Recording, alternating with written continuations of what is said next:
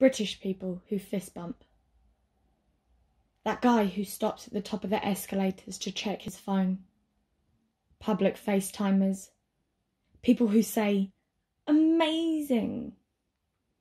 That guy on Twitter who ends every tweet with, let that sink in. Bartenders who call themselves mixologists. New mums on Facebook, #blessed. Gym bros, bike bros, coffee bros, just bros.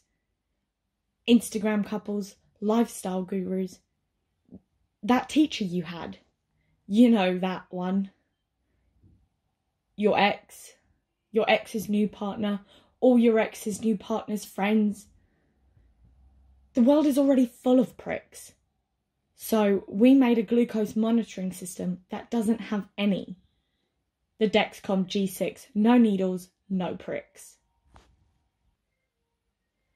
Do you have a little kitchen helper that would love their own cookbooks?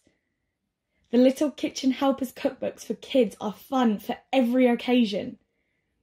Let the kids make you breakfast from the Toast the Most Breakfast book, or make lunch together from a recipe in the Cheese Please lunch book.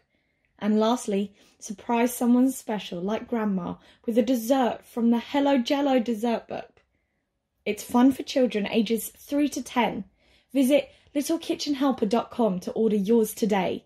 Now also available in ebook format, perfect for iPads and tablets in the kitchen. July 12. Paris. I must have lost my head during the last few weeks.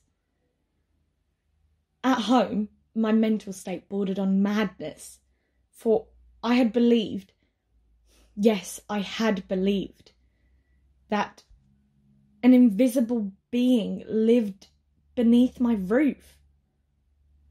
How perfectly ridiculous it all seems now.